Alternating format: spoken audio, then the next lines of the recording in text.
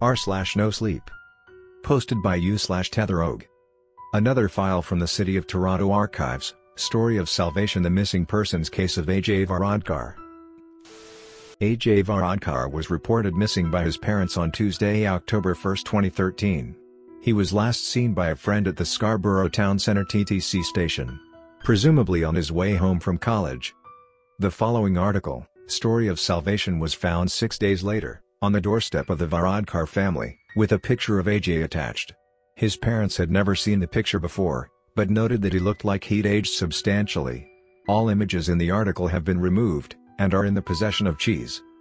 Beyond this story of salvation, no further information about AJ Varadkar has ever been discovered. On his way home from school, a tacky little pamphlet catches the eye of AJ, a 21-year-old Toronto native. He has always had a curious mind. With his phone's internet cut off, in the rat-run tunnels of the subway, he was searching around for anything that could distract him. Usually these little brochures open with something like "The Lord Forgives," or some other religious rambling. No matter, they all end with "Give us money," AJ thought facetiously.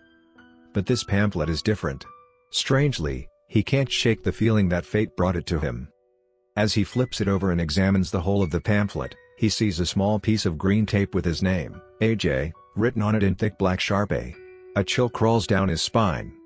It's gotta be a coincidence, he thinks to himself. I feel like I've gotta check it out now, though. Welcome to the Better Thoughts Initiative. It reads like some cheap manual for a new employee. He figures it's not like he has anything better to do on his commute, so he sits down, and further examines it. There are 3 pages, folded into an accordion-style pamphlet. The back of the pamphlet has scenes of archetypal happy families, and proud professionals from diverse backgrounds. Welcome to the Better Thoughts Initiative. By reading this information, you've made the first step up the mountain of autocorrection. You should be proud of yourself. Page 1. Our mission. The Better Thoughts Initiative, formerly known as the Think Right Collective, has been helping the lost and disenfranchised get a grip on their inner turmoils, one human at a time. We always ensure that our clients and customers stay true to our mantra, why think well, when you can think better. We're proud to say that we've been hired for corrective work, on a small scale, by wealthy and powerful individuals all around the world. That's not to say we do things small at the BTI. We've also done humanitarian work, pro bono, for struggling governments, in sovereign nations, since the late 1800s. As a powerful world leader told us in the mid-1940s, during our program, "Geh mir aus dem Kopf, es schmerzt," which means "thank you for stopping the painful thoughts," in German. Our methods have evolved significantly since inception. Due to world conflict, we grow in staggering spikes, both in successful cases of thought rehabilitation, and in practice. We're currently not accepting applicants from low socioeconomic backgrounds. Sorry.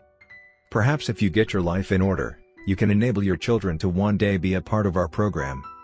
This is by far the weirdest piece of crap I've ever seen. AJ mutters to himself. It feels to him like some kind of Soviet-era indoctrination manual. Some kind of joke, perhaps? His curiosity eventually gets the better of him, and he feels compelled to continue reading. Page 2. Our methods.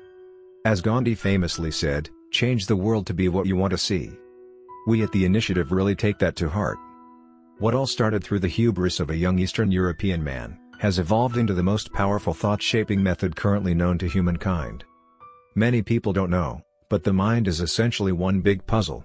Once you find out the appropriate algorithms and patterns, you can re-illustrate the big beautiful image that the properly assembled puzzle holds. Our cure for your mental maladies is an easy and enjoyable 3-step process. 1.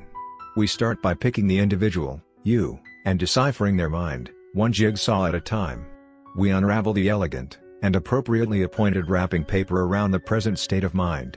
Once we get to the gift inside, we polish out all of the lumps, bumps, and blemishes, so that it can be a pristine canvas for thought once more. After having cleaned the core, we rewrap the delicious little present, and begin to rewire the thought processes to ensure the exquisite and unmarred beauty remains eternal. After the mind has become a smooth slab of extravagant marble, the real fun begins. We rewrite the mental process of thinking, in and of itself, cool, huh? We call it molding. Some have described the process as painless, purging, purifying, or even terrific. 2. The rewriting process begins with re-education. The canvas, you, is presented with many different moral, philosophical, and existential dilemmas. Until the objectively correct stance and mindset is taken, the penalty for failure grows exponentially.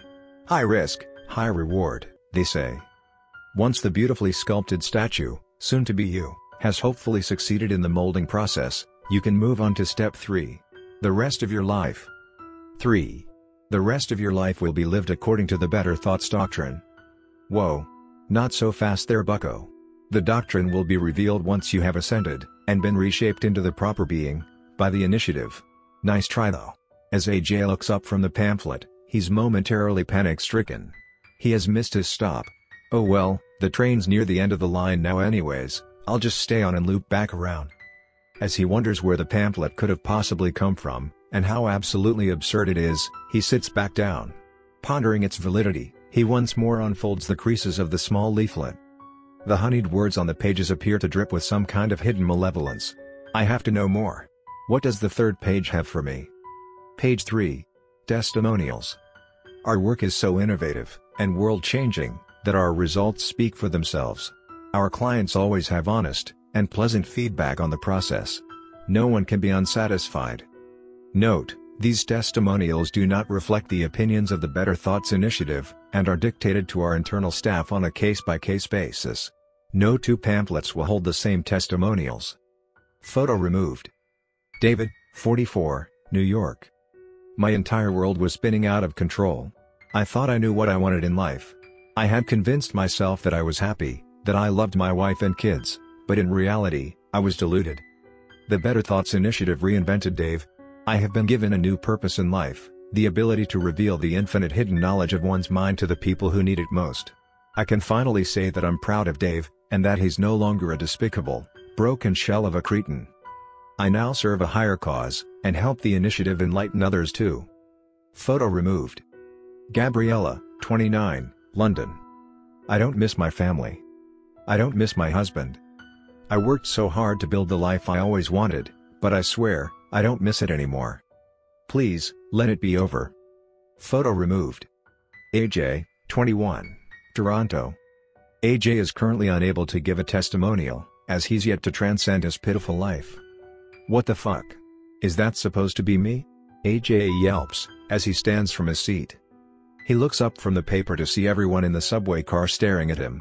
As he turns his gaze back down to the third page of the pamphlet, he feels his heart sink. The final testimonial is now missing. There's a large blank section on the third page, following the first two testimonials. Did I imagine it? I'm starting to think I'm hallucinating. The train pulls into his stop after another few minutes. He can't help but let the pamphlet plague his thoughts.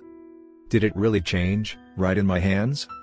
AJ decides to ultimately discard the pamphlet. As he throws the small booklet into the trash bin on the subway platform, he's overcome by an eerie sensation. The platform is absolutely barren, not a soul in sight. It's 5 p.m. on a Wednesday. It should be relatively busy. He whispers, as if someone's listening. The air is thick and moist. Almost disgustingly so. AJ can't help himself. He begins to worry.